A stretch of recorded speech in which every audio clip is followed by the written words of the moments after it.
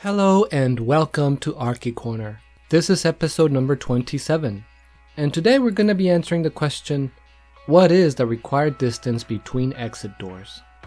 And so to get started, let's jump right into the building code and start digging in. Let's see what the IBC states in section IBC 1007.1.1.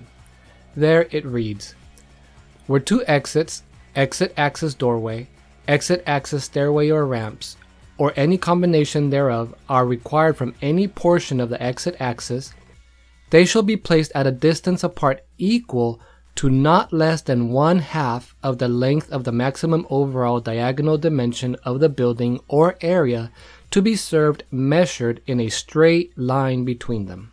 So what does all this jargon mean? Well, for starters, it clarifies that this section only applies when two exits are required. In addition, it notes here that we need a maximum diagonal dimension of the building or area. Now, what is this? To show you graphically, here's a floor plan of a building. It just so happens that this building is a rectangle. Therefore, either diagonal would be the same.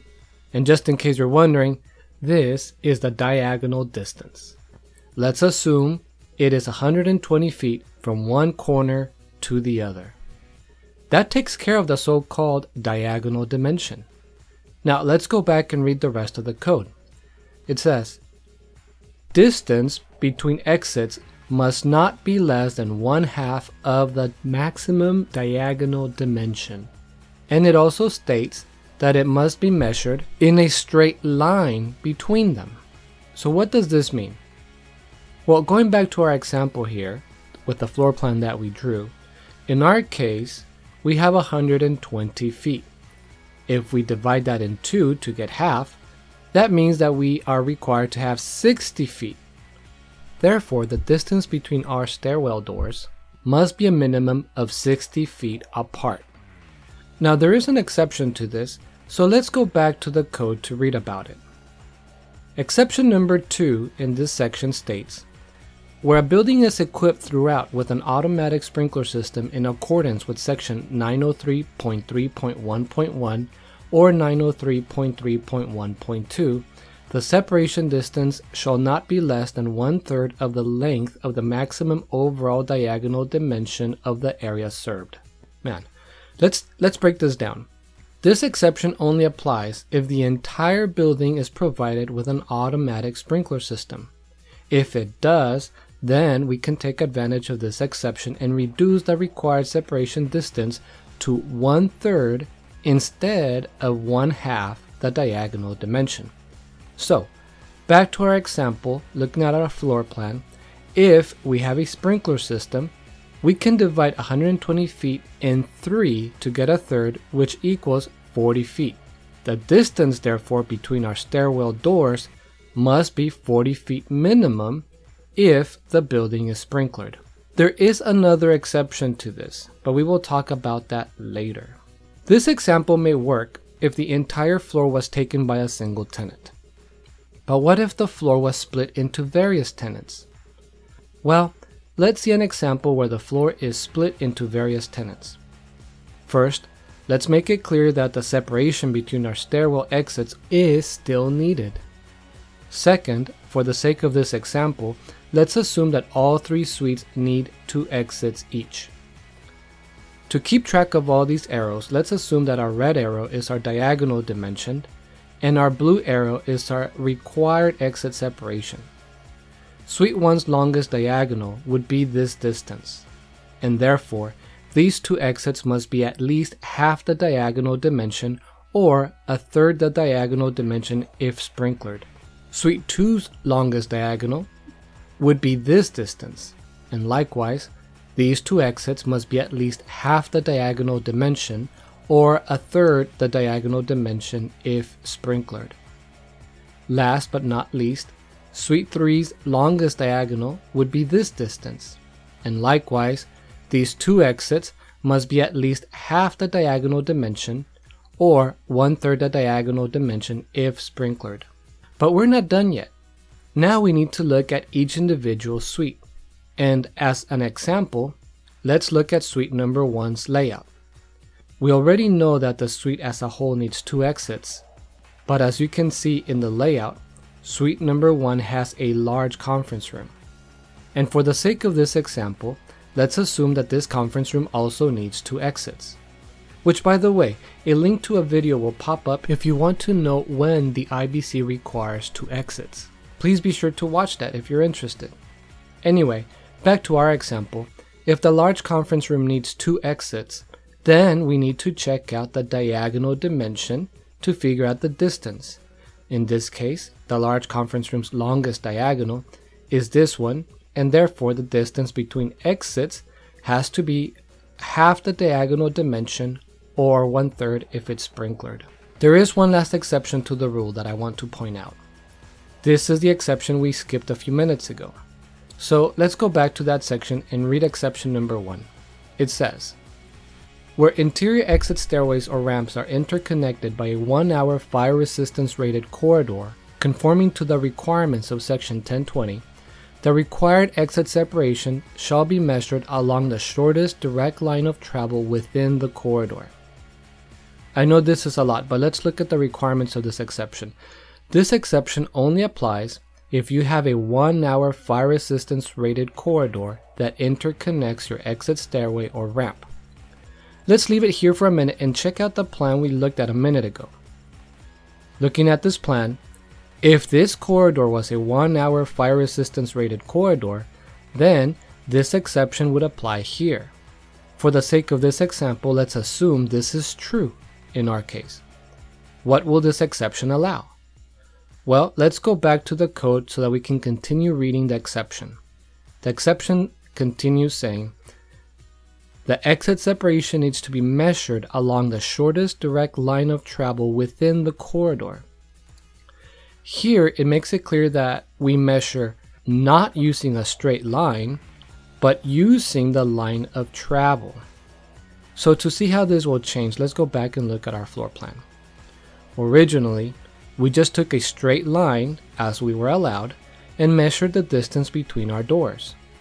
But since we have a rated corridor, then we are allowed to use the actual path of travel instead of a straight line.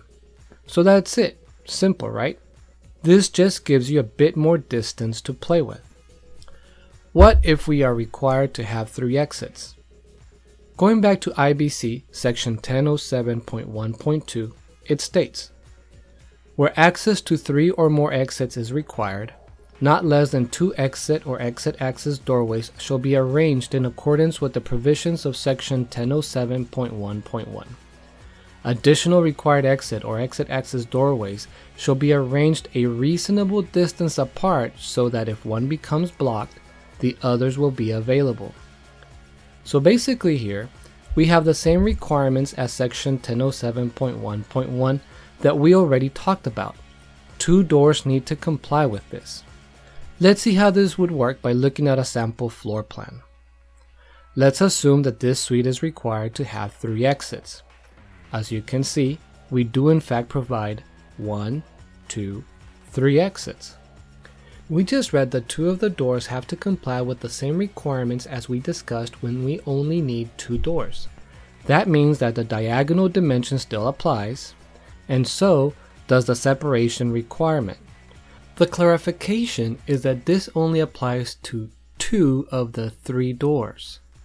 In this example, we can take the diagonal dimension and separate doors 1 and 2, as per the required distance, which is half the diagonal dimension, or 1/3 the diagonal dimension if the building is sprinklered. But what about the 3rd door? Well, let's go back to the code section and read it so that we can understand it.